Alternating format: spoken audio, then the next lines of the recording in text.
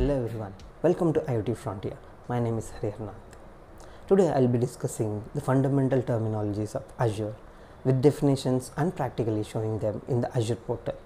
This video is useful for those who are planning to learn Azure because you keep hearing these terms throughout your learning journey of Azure. So stay tuned until the end of this video to know all the basic terms of Azure. It takes time and effort to create content for you guys. So please share your support by liking this video and hitting that subscribe button so that you never miss an episode. Let's dive into the Azure terms. So these are the terminology that we are going by. The first one is resource. So what is resource? Resource is a basic building block of Azure. So anything you create, provision, deploy is called a resource. So for example, virtual machines, IoT hubs, databases, etc. All the services that we call are called as resources. Next is resource group.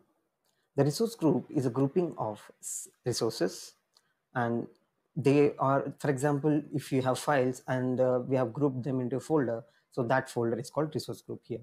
So whatever the resources that we have created, for example, virtual machines or databases, all has to be in one folder that is called as resource group. When you create a resource, you are required to place it into a resource group. And whenever you apply any action to a resource group, the action will apply to all resources within the resource group. And for example, if you delete the resource group, all the resources will also be deleted. You can see the example here.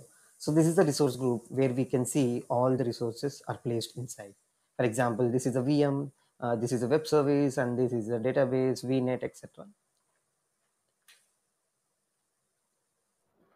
Next one is subscription. Subscription is a unit of management, building, and scale.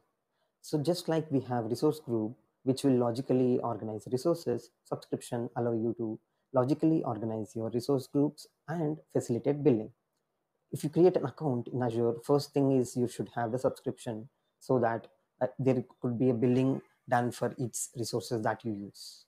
And the subscription provides you with authenticated and authorized access to products and services of Azure.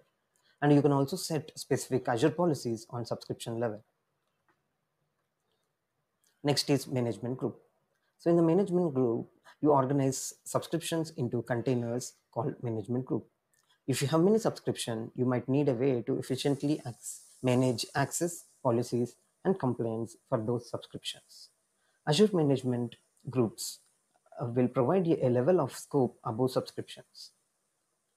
For example, you can take a look into this hierarchy where we have a management group, and below that we have multiple management groups and subscriptions. And again, inside this management group, you have multiple subscription and management group. So management group allows nested management groups to be there, but subscription can be only one, and you should not be able to have any nested subscriptions.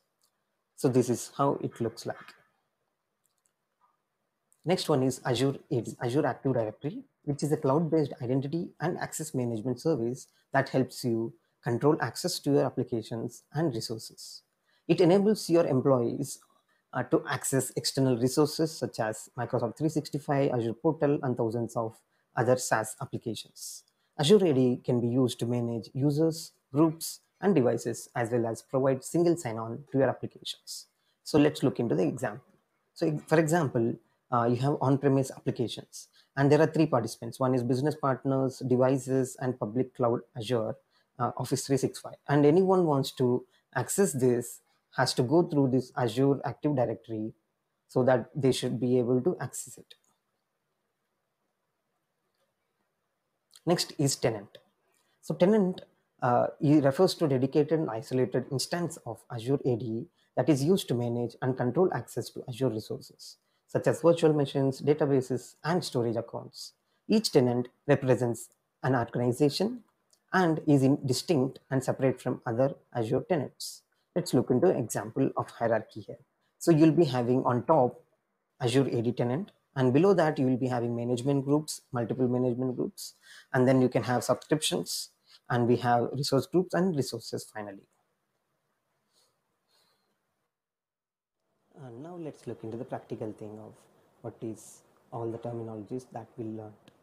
So let's look into the management group. So first, let's look into the management group.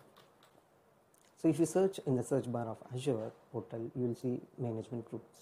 So under this management group, you should be able to see if there are any groups that you have created. So first you have to organize them, and then you should be able to see them.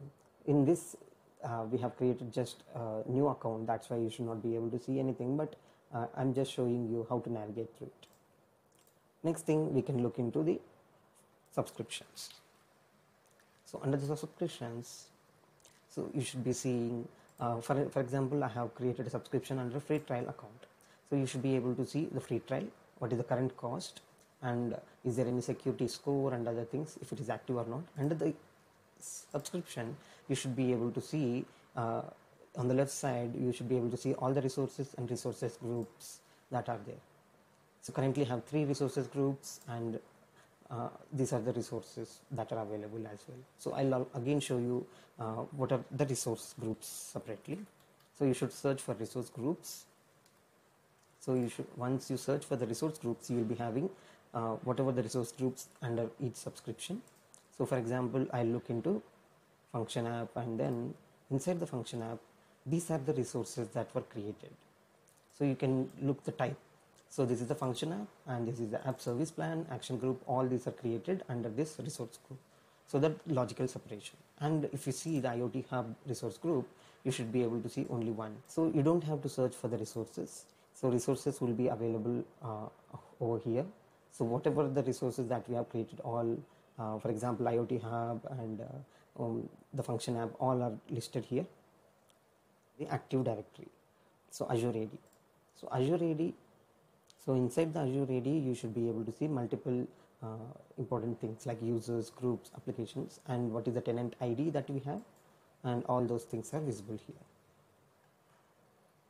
And you can control the users under the default directory, and also you can provide permissions to it, and so many things can be done here. We hope this video is informative and helped you understand the basic terminology of Azure. If you have further questions, feel free to comment and I'll answer them for you. Your support means a lot to us and helps us keep creating content like this. So please like this video and share to your friends who are in the learning of Azure. Thank you for watching, and I'll see you in the next video.